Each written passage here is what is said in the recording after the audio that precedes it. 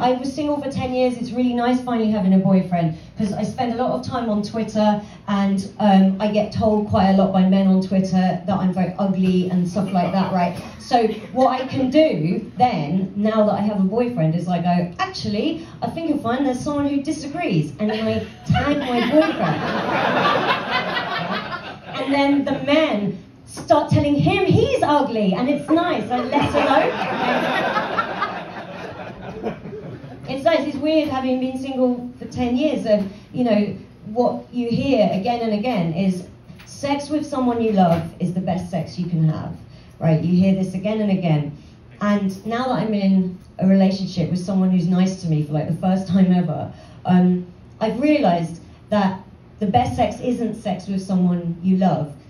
It's sex with someone you love who doesn't love you, and you had to work really hard to get them to have sex with you.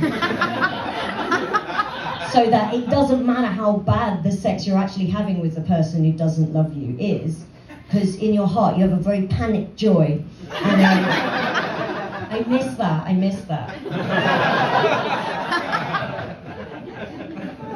It's not the same if there's no sense of jeopardy after you, when it's all done.